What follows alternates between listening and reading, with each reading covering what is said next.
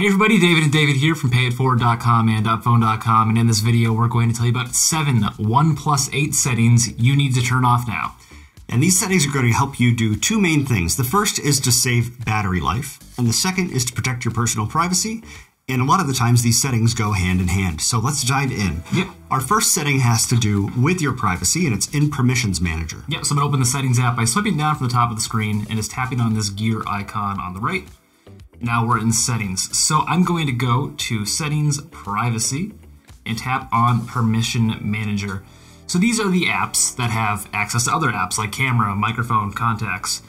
Go through some of the major ones, especially in Photos as well, and just see if you want these apps to have access to things like camera, microphone, photos, contacts. So for example, I'll tap on Camera. Does the Yahoo Sports app need access to my camera? Probably not. Probably not. So if I tap on Yahoo Sports, just tap Deny, it no longer has access to camera. Right. And most apps, especially if they're developed by major developers like a Yahoo app, are not going to abuse this type of functionality. So really, it's up to you to decide which ones you want to turn off. Apps developed by third-party developers may not be as reputable, so you might just want to turn those off and err on the side of caution, especially when it comes to like photos. That's really the one to be careful of, because if an app has access to your photos, it doesn't just have access to the ones you choose. It has access to your entire photo library, and then that app could be uploading your photo library to its own cloud, God knows where. And that's how a lot of these photo leaks actually happen. So be careful, be deliberate, don't turn everything off, just choose. Next, let's go back to Privacy Settings, and we're going to tap on Advanced. The next setting we want to talk about is Google Location History. It saves where you go with your device, a long list of locations. It's kind of creepy, can drain some battery life. I'm a person who likes to just turn this off entirely. Maybe you want to leave it on, you want to have this feature. I would recommend setting auto-delete from 36 to something shorter, like 3 months. Yeah, and there's some confusion about what this feature actually does. We've gotten comments before where people are saying, well, don't turn this off because then if you lose your phone, you're not going to be able to find it.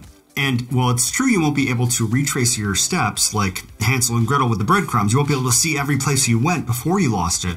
This does not affect the Find My Device feature, which will tell you exactly where your phone is when it's lost. So by turning this off, you're not actually disabling any of those safety features. Yep, so I'm going to just tap that switch, turn it off. They make you scroll down and hit pause. They're expecting to come back to resume. Yes. Not us. No. Let's go back to the privacy settings again. And in Advanced, the next thing we want to talk about is ads. Opt out of ads personalization. We recommend turning this setting on, and some people will say, even if you turn this on, you're going to still see the same amount of ads, but that's not necessarily true. Right, not necessarily true. This is a controversial topic, we know, and it gets a little bit complicated. But whenever you visit a website, an auction runs in the background. If you turn this off, you become less valuable to the advertisers who are running an auction. For instance, if you went to one of our websites, you would eventually not see any ads or you would see ads for us, our YouTube channel, because we run house ads, because we don't let low quality advertisers that will pay us nothing advertise on payitforward.com. So instead we show ads to ourselves, which are actually better than the ads that you would see. So by turning this off, you'll be costing us dollars, but it probably is the right thing to do. Yeah, so let's just turn that switch on, tap OK. Would we tell you to do it if it wasn't the right thing to do, since we're going to make less money? Yeah. I mean, come on. You're welcome. Let's go back to privacy settings one more time. We have one more advanced privacy setting we're going to talk about, and that is usage and diagnostics. So usage and diagnostics only uses a little bit of battery and a little bit of cellular data, but what it does do is send data about how you use your phone to Google and other app developers. Probably not something you want to be doing because you're really not sure what specifically is being sent. I like to just turn it off, let them improve their own products. And save a little bit of battery life, which is always a good thing. Indeed. So next we're going to go to location settings on your OnePlus 8. So I'm going to tap back, and scroll down. Right below privacy is location. Now, David, are we going to tell people to turn off location services or GPS on their phones? No, because sometimes there are apps that you want to have access to your location, like maps. We're not crazy.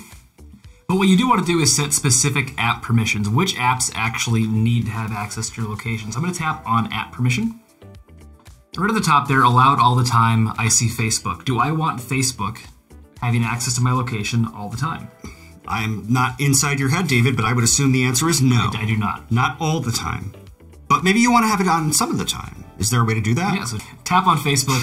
and tap allow only while using the app. The important thing to keep in mind here when you have allow all the time, even when an app like Facebook is open in the background or it's not open at all, Facebook still has access to your location. Yeah. And it can really drain your battery, especially something like Facebook, which is really battery heavy. Yeah, it's battery heavy already. It's running in the background. This allow only while using the app is a great feature. There really isn't anything on my phone that I need to allow all the time. It's just only when I'm using the apps. Yeah, and a lot of the time, too, when you install an app for the first time, it'll ask you for location permission, and a lot of people just click allow, and has access to all the stuff on your Android. So just be deliberate about how you want to use these settings on your Android. Turn off the ones that don't need access to your location. Yeah, so back to location settings here. Next thing I want to talk about is Wi-Fi and Bluetooth scanning. This allows your OnePlus 8 to scan for Wi-Fi and Bluetooth, even when Wi-Fi and Bluetooth aren't on. Can definitely drain your battery. Right. That's what we see in forums anyway when we've done some research on this topic. It's one of those settings that really shouldn't drain your battery all that much, but that does in the real world. And a lot of times these videos that we're making right now, step outside the box, can be very valuable because we have real world experience with these devices. And so the things that sometimes shouldn't really make a big impact on your battery turn out to be a big problem. And this is one of those things. Yeah, and if you turn these off, you're not going to not be able to connect to Bluetooth devices or Wi-Fi networks. That's still going to work. Yeah. So we're just going to tap these switches and turn them off. The last setting we're going to talk about is install unknown apps, but before we can actually talk about that, we need to enter developer mode on your OnePlus 8. Speaking a language we can understand, Mr. Scientist. That sounds complicated, David. How do we do it? It's really high tech. Must be a malfunction of its hexagraphical IMS or the interlaced BV system. You go back to the main page of the settings app, scroll down to About Phone, and start tapping on build number, and you'll see a little notification appear. 3 steps away, just keep tapping, 1 step away. You are now a developer. I think it's 7 times to be exact. Right. So now that we are in developer mode, let's go to Apps and Notifications. Going back to the main page of the settings app, scroll up to Apps and Notifications, tap on Special App Access, and then tap on Install Unknown Apps. Do you want these apps to be able to install other apps on your OnePlus 8? Yep, it's kind of like having a party and you invite your friends over. That's a good idea. But then you tell your friends, you can also bring all of your friends over who are unknown to me. And then some of those people are probably unsavory characters. Most are going to be well behaved, but some of them might steal all your photos. Yeah. So that's why we don't recommend having any of these apps have the ability to install unknown apps. Yeah, so if one is allowed, just tap on it. So if it was allowed, it would say allow from the source. You just tap that switch, turn it off. There you go. There you go. Safe and sound. Those are 7 OnePlus 8 settings you should turn off now. Thanks for watching this video. Give it a thumbs up if you enjoyed. Leave a comment down below with any other questions. And don't forget to subscribe to this channel for more great Android tips.